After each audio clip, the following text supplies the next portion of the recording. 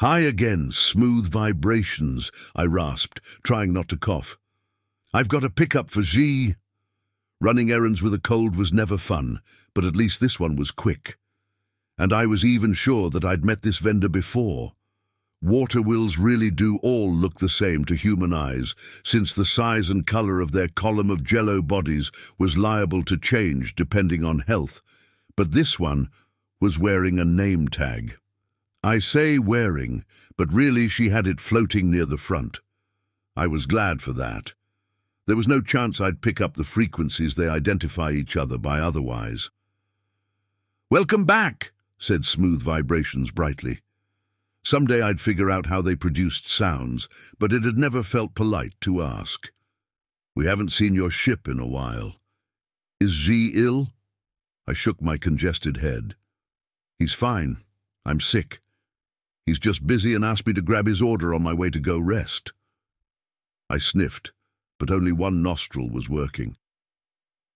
"Sounds like a big favor," the water will said as she extended an arm tendril to open a drawer.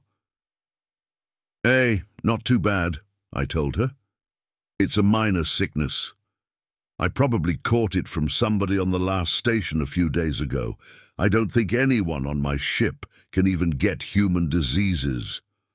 "That's convenient," Smooth Vibrations said.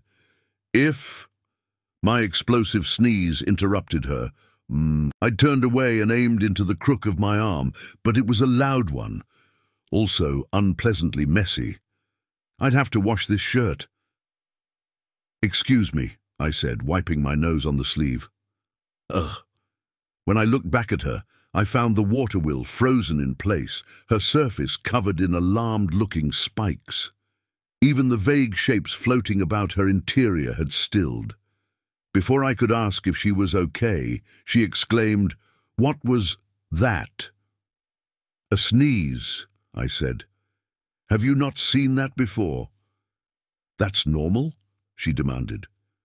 The spikes began flattening out. "For sick humans, yes," I said, digging in a pocket for a tissue.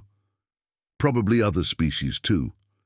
Something was irritating my breathing passages, and that's a way to get it out. Automatically. I don't have much control over it." I glanced at my befouled sleeve. "More's the pity." She started to say something else as I blew my nose, then she stopped. The spikes didn't reappear, but I got the impression that she was shocked in a different way.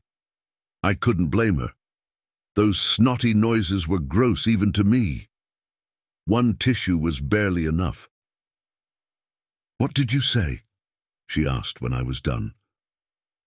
I rewound my memory. "More's the pity?" I asked. "After that," she said, sounding scandalized, "I didn't say anything. I just blew my nose." "Are you sure?" she pressed. "Because that sounded an awful lot like—" She produced a snotty sound of her own, which really did sound similar.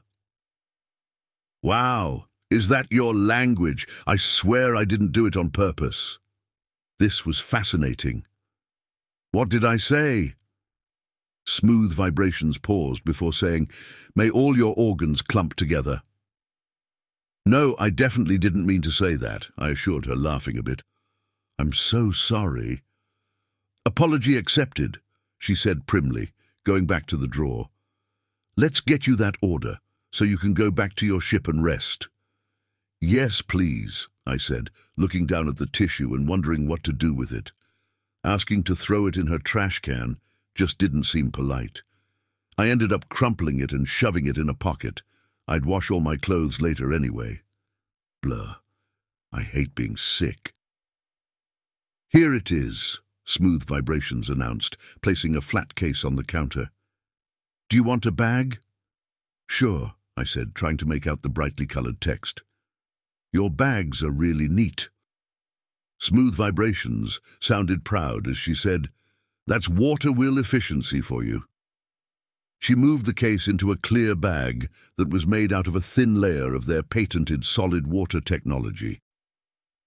It didn't get anything wet, and it would evaporate in a day. So clever. I hope you get your rest and Z enjoys his music. The Loud Ones are a fine band. I don't think I've heard their stuff, but the name sounds familiar, I said as I picked up the bag. It felt smooth and cool against my fingers. Their biggest song is What the Hell is a Shoewog, she told me.